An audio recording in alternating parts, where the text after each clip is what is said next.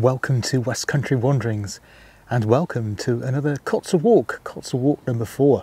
This time we'll be following the River Coln, and the River Coln rises further on up in the Cotswolds.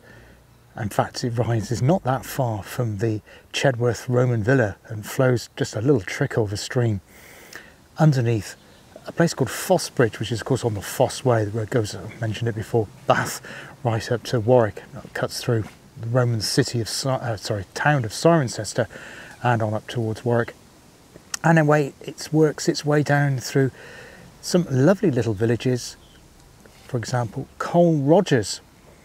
But we're not in Colin Rogers today, we're a little bit further south of that. We're at the village of Coln St Albans. I've just taken a couple of photographs around the delightful village here, and we're going to do a circular walk following the River Coln today to a place called Bibury. Now Bibury is extremely popular, particularly with YouTubers, so I'm going to try and avoid the really popular bits like Arlington Mill and Arlington Row and all of that.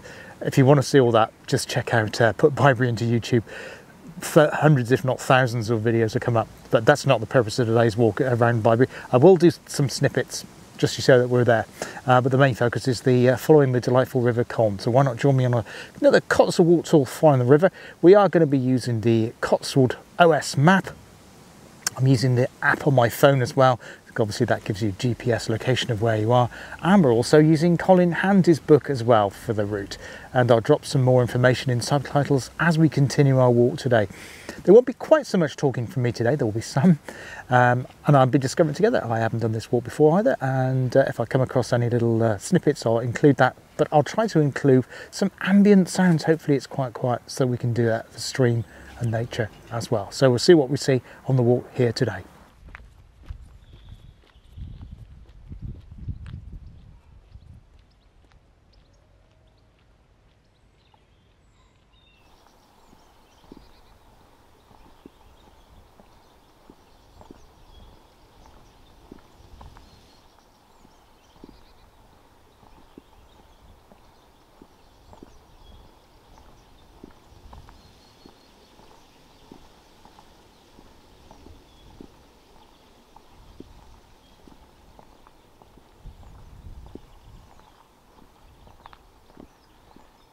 So I've just left the village of Coln St Albans. The track comes down to the village past the church. I'll just include some photographs I've just taken of the church, beautiful church. I haven't got time to go into the church, and also I did a church the other day on my monthly vlog. If you haven't checked that out, it's worth a look. I was up in Warwickshire, beautiful Saxon church there. Anyway, I digress. We're here in the Cotswolds. Walking down this path, we should be coming to a mill near the River Coln. And then I'm going to go up on a wider route, so the footpath up to Bibury, or down to Bibury should I say, is a bit further away from the river, but when we are on the circular walk back to complete the circuit back to Coln St Albans, we are much closer to it. In fact, the path runs parallel to the river for much of its route. Now, about halfway along the route between here and Bibury, the footpath also crosses over the Roman road of Aikman Street. Yes, I've already mentioned one Roman road, and that currently is still in use. It's the A429 that goes up to, say, from Cirencester to Warwick. There isn't actually used as a road or track, but it is marked on the map. So that's our first glimpse of the River Coln here. It's always been known as a fast-flowing river.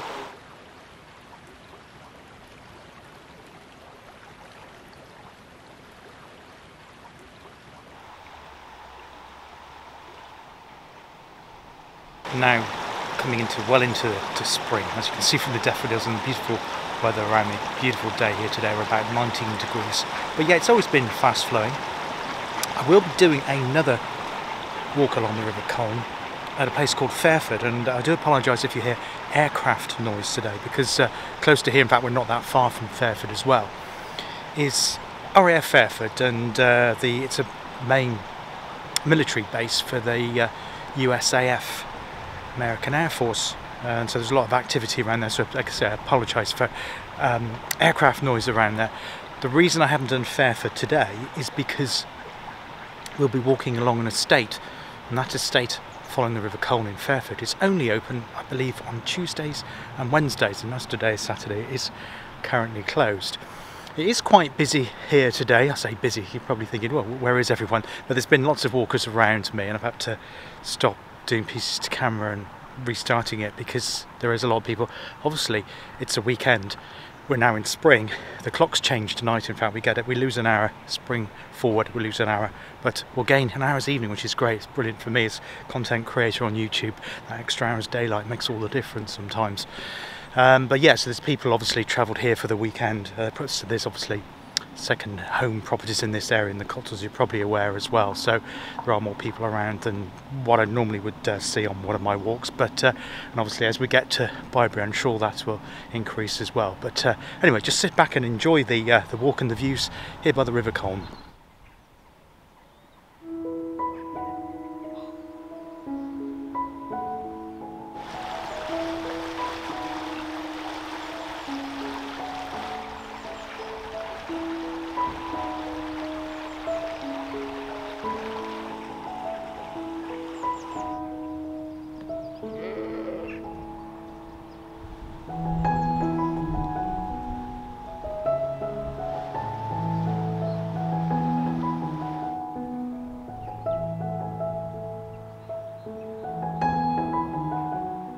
So the River Coln splits at this point. You notice it's less dramatic and less wide than when we saw at the mill. In fact, the river splits, presumably to feed the mill that's at the lower part of St Albans there. Now I've just noticed that this part of the walk picks up another trail. Again, another one I've not heard of. And it's called the Palladian Way. An architectural walk. I'm intrigued by that. So what I'll do, the usual thing, when I'm editing the video, go on to Bing, Google, choose your search engine of choice and see what that is, and I'll drop that in as a subtitle below. But yeah, so I don't know if it links up some kind of architectural styles throughout this part of the Cotswolds. Sounds really interesting to me, Palladian style. Of course, we come across a Palladian style property, didn't we, when we're doing the vlog the other day in Warwickshire. I won't say where it is in case you haven't seen that vlog. But yeah, there was a Palladian style hall there in the village, built in the 17th century. So I don't know if there's any really large stately homes around this part of the Cotswolds. There's certainly some grand houses, some grand Cotswold houses, and of course it was the wool trade that made this part of the Cotswolds really wealthy. Well, in fact, all the Cotswolds. And you had the wool churches, another really big church at Northleach, which I'm sure we'll explore on a future West Country Wanderings video.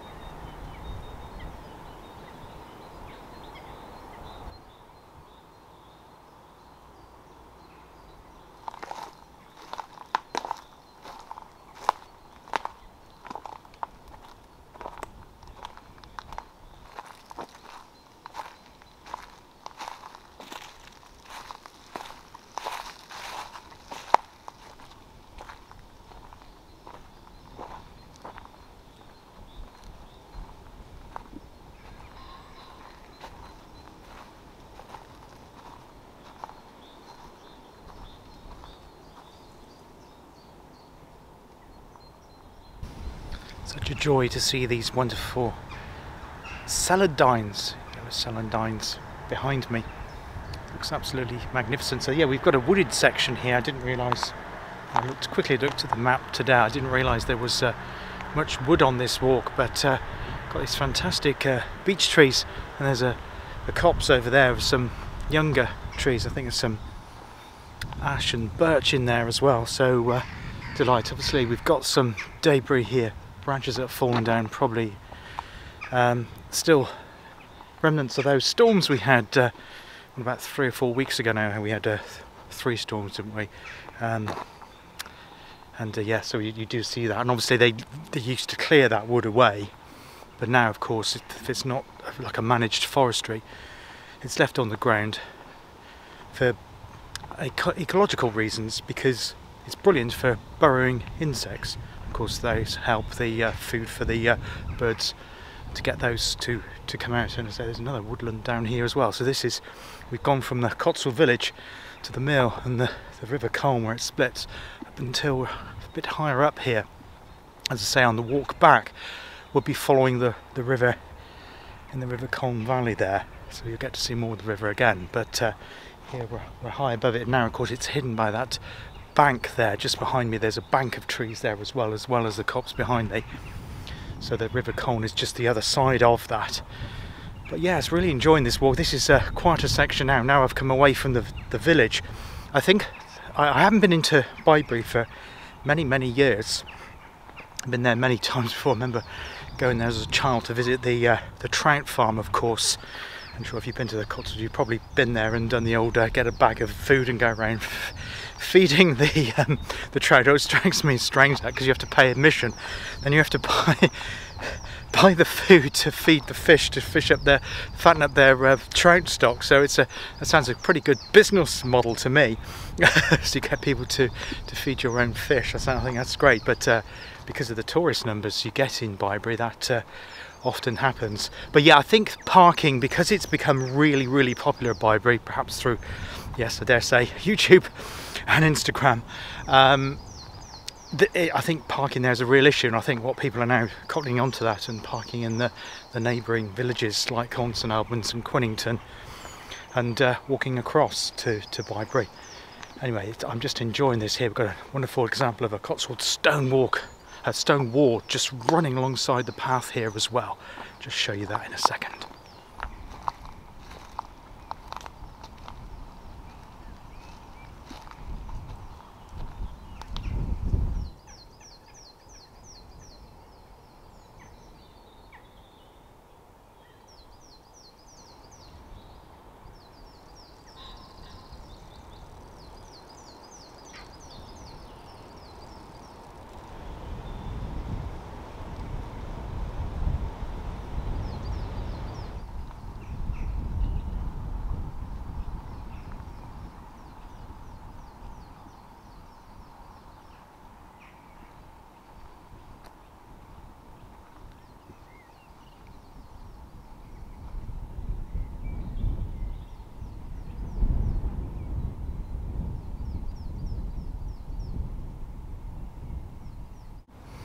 Yes, in that wood behind me there used to be a quarry, and obviously that would have been local Cotswold stone to build the neighbouring villages hereabouts around Bibury, etc. And you can't actually access it as far as I'm aware, because there is a public right of way the other side of the woodland, and I'm on this public footpath here. So if you are doing walks, be mindful of that. You can't just suddenly wander off into woodland unless it's, you know, National Trust or Woodland Trust, or it has got a marked public right of way across it on an OS map, which is normally indicated by either a light green dotted line or a longer dash dotted line, or indeed marked as a bridleway. So those are then rights of way. But there are also open access, so a lot of the national parks you can effectively walk where you like, and those are marked on the OS maps. It's like a brown colour, where they're kind of edged out in brown, and then there's like a lighter tan colour to mark the area where there is complete open access. And there's, I can't remember how many hectares of open access land there is in England, but they're obviously worth seeking out, because then you have a free to roam. Obviously in the area that I cover, the most obvious examples of that are Dartmoor and Exmoor, of course, and there are others dotted around the tops of the Cotswolds. We came across it when we were going across Cleve Hill as well. Everything's Coneygar around here. That's C-O-N-E-Y-G-A-R. Very substantial farmhouse called Coneygar Farm behind me. Just in that way, over there, just the end of this track, there are some cottages called Coneygar, and over in that direction is Coneygar Wood. Now, I'm not sure what the derivative of the name Coneygar is, but I'm intrigued by that. It's not something I've come across on the Cotswolds before. If anybody knows, please let me know. The only thing I know is that there is a location, in fact a small little, it's not really a hill, more of a hummock at the base of a Robinswood Hill in Gloucester called Coney Hill. In fact, there used to be a hospital there, That's the only thing I know in this area of that. But if anybody else can shed anything like that, we'd love to hear from you. Drop a comment below. There are various tracks you can go now to Bibury. You can kind of go off to the left, but we're going to head on to the little hamlet of Arlington, which of course is where the mill is in Bibury, if you're familiar with Bibury at all. Because I think that part, the upper part from there, is going to be quieter than the centre of the village, because I am dreading when I get into Bibury, maybe I can grab a cold drink. I'm not sure. I've got water and fruit snacks with me to keep me going if I need it, but I'm okay. I had some lunch before I left. But I just, obviously just keeping water levels up. That is so important if you are out walking, particularly on a very sunny day today. So I've got sun cream on my hands and back of my neck and that, because aforementioned skin cancer, which I won't detail you with now, but I always check the high UV, and it is today. The other good thing about this part of the high wolds here is the fact it's very dry underfoot. Certainly haven't come into the muddy, slippery conditions which we've experienced on the other 3 Cotswold walks thus far, and hoping now that'll be like that on the rest of the walks that I do until we get into the winter months again.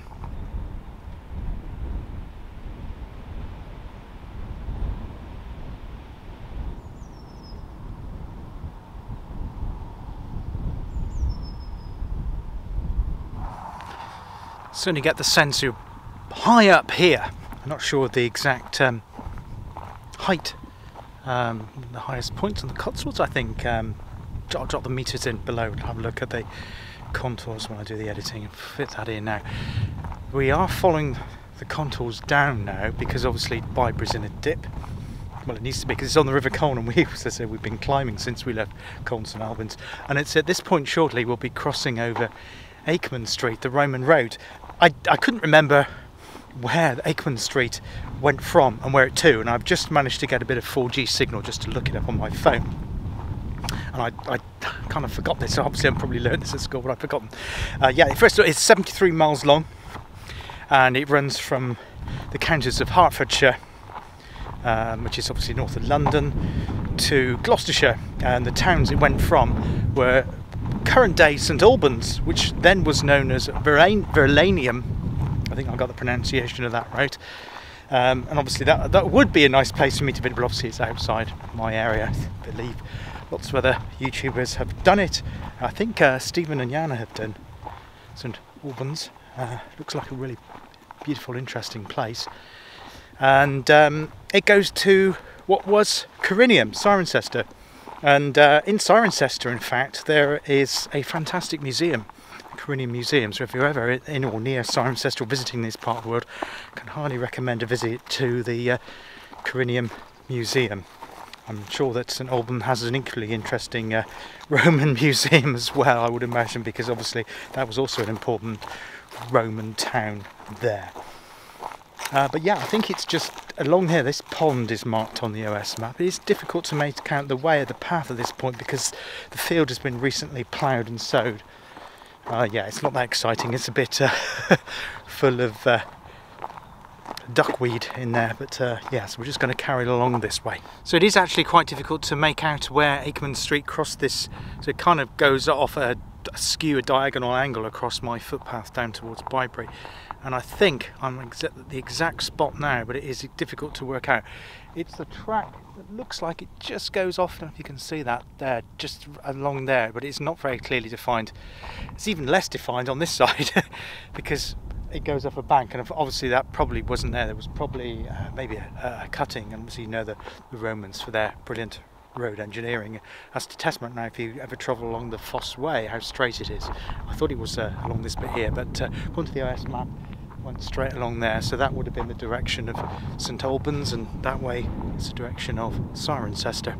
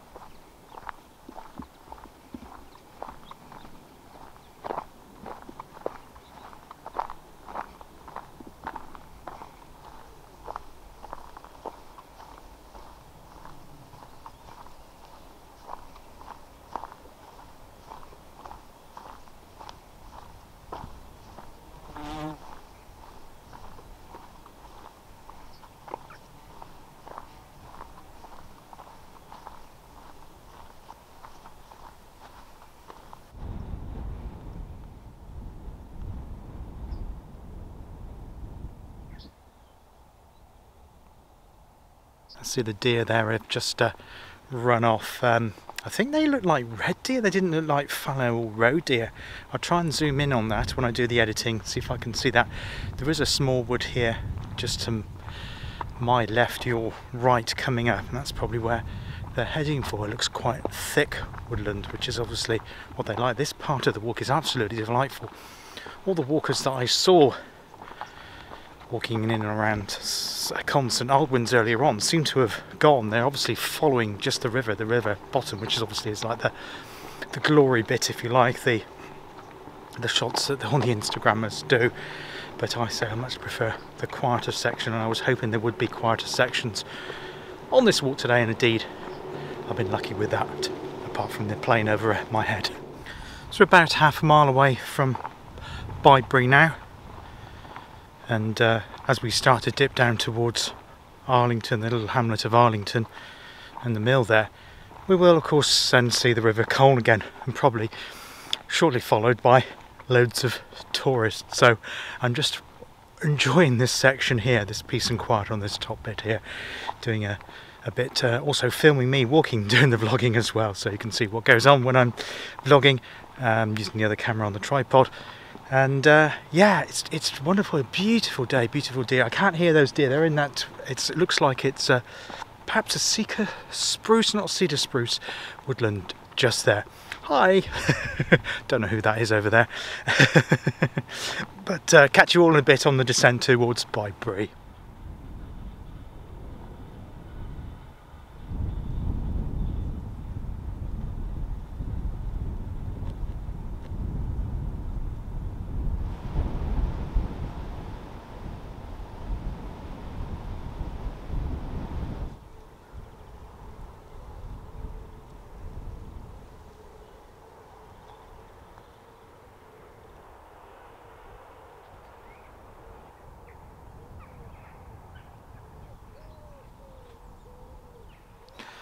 So I'm just on the footpath bypassing Bibury now, so I've kind of reached halfway round from Colin St Albans to Bibury. I'm not going in the village itself.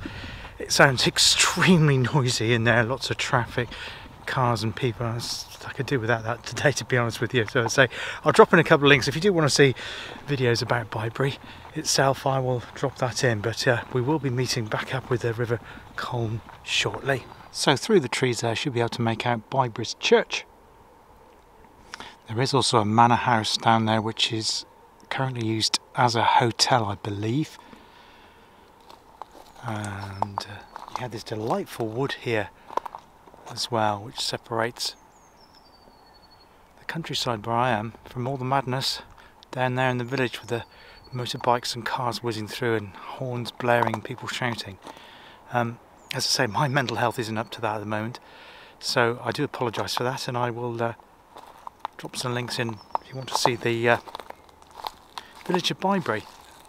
Anyway, we're going to continue along this way. We'll probably get to see Bibury Mill though, Arlington Mill, which is the one that's open, but there's one right on the banks of the river, and hopefully we'll be able to see that just the other side of that gate over there. So we have River Coln in the valley behind me, absolutely beautiful. Bibury is just in the wood in front of me, and again I do apologise for not being able to do that today. My mental health is just not up to it. I can't bear being around people or just noise. It sounds like motorbikes screaming through heavy traffic, lots of people, looks like cars double parked from what I could see. So it looks like absolute mayhem there, because it's obviously a sunny Saturday and probably the best weather we've had for quite some time this year. So people don't blame them for getting out and about, but it's just too busy for me to handle. So I'm going to make my way around the path, which is just this way. It will drop down gradually to the River Coln, and we're going to follow the river all the way back to Colin St Albans. Other than that, I've been really enjoying this walk. Coming up over the high Cotswolds to this point has been fantastic. It's been very, very quiet. It's been really good views. We had those beach woods as well, which makes it absolutely fantastic. So yeah, just had a bit of a sip of water and an apple here, and I'm going to now continue my journey. See you in a bit. Now the paths split. We're actually going to be taking the bridle way, which is just down there, down that track behind me there. Before I head back that way and follow the River Coln, I'm just going to go this way in front of me, which is down there. because there is a mill and there's also a bridge over the River Coln, which looks really interesting from the map. So we'll go and have a look together. Let's go.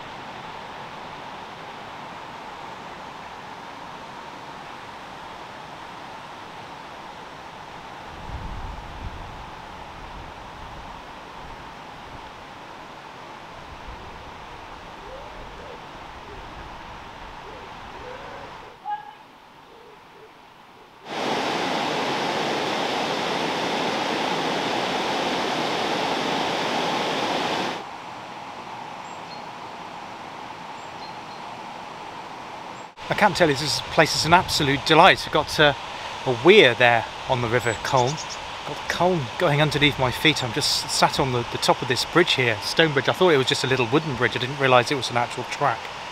And behind me, we have these wonderful old mill buildings, and most of them don't look like they have been restored at all. They look like they were, I've just gone back in time to, what, the 17th century. I'll just do some monochrome photographs of those as well.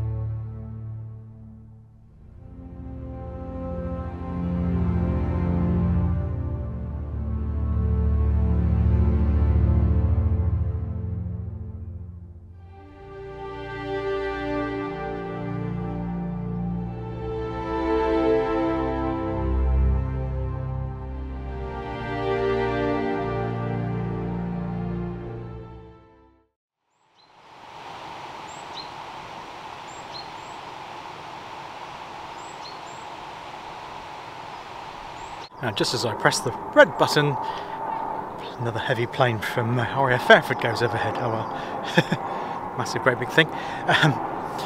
Yeah, that bit was delightful there. I loved that mill because it's unrestored. It has a real authentic feel to it.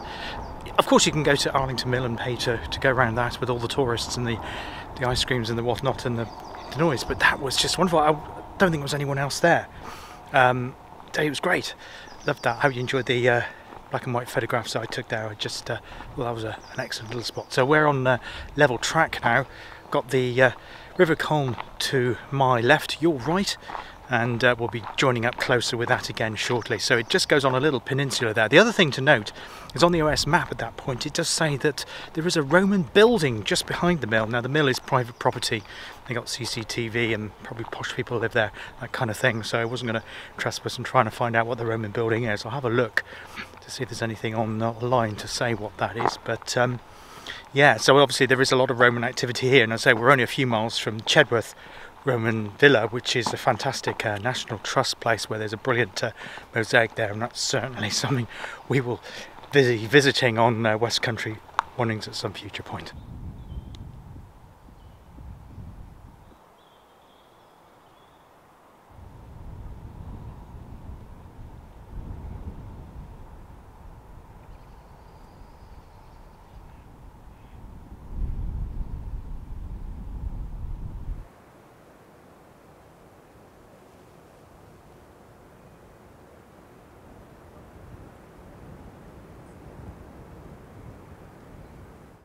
So here we are back at the River Coln. I'm walking my way back to Coln St Alwyn's now, back on the level. Coln St Alwyn's is just a little bit further round the nook of that bend in the river here. delightful river, as you can see. Really been enjoying the walk today. I hope you have too. There's fish just splashed up there. I wonder if it's a trout from the Bibury trout farm, who knows. But yeah, I hope you enjoyed the video today. I'll probably close with some more photographs of that I took around Colin Albans earlier on, and probably do a couple bits on the way back as well. But until next time on West Country Wanderings, look after yourselves, stay safe, stay well, take care of each other, and I hope to see you on West Country Wanderings again very soon. All the best for now. Cheers. Goodbye.